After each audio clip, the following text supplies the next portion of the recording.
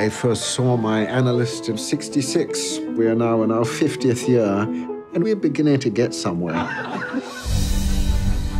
Please welcome Dr. Oliver Sacks. He was the first major intellectual who spoke about diseases to the general public in a way that they could understand.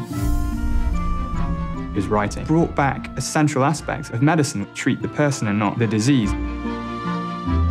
Life threw so many things at him, some of which he brought on himself. He was the first to admit. It was at that time they discovered that he was gay.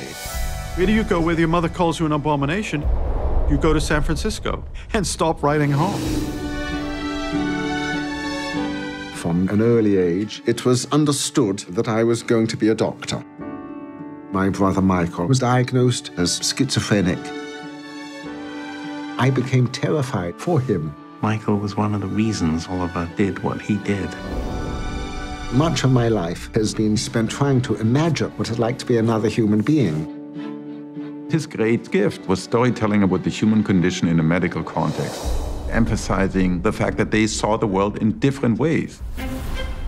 He would tell these stories so well that people who are brave, lonely, and left out are storied back into the world. Oliver was absolutely dismissed by fellow neurologists. He had his critics. For someone to say that he exploited his patients, I think that's absolutely wrong. Are you a doctor first and then a writer? The real answer is that I'm both, and in important ways they blend together. Oliver never lost that sense of wonder. 10 days before he died, he was writing.